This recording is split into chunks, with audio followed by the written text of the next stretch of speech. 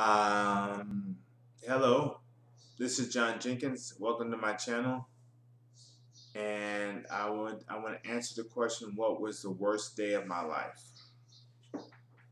What was the worst day of my life?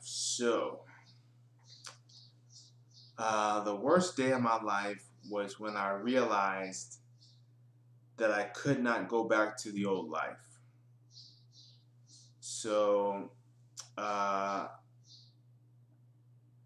a little backstory: I got to my last class in college in 2008, in August of 2008, my last class in college. And then 2 weeks later, I was disowned by my family and thrown out of the family. And um,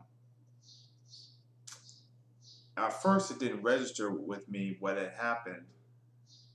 I thought that, this is my family. They have to come back and accept me. But they never did. And I got to the point in 2011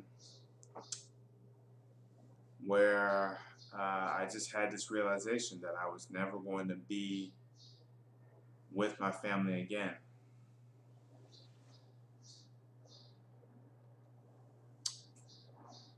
And at the time it was just um, it was just I had reached total rock bottom. Well, I hadn't reached rock bottom. I've never actually reached rock bottom before.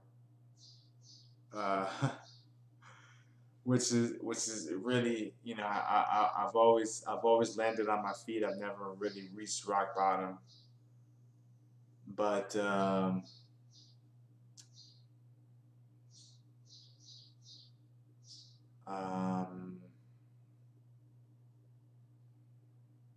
yeah, I've never reached rock bottom, but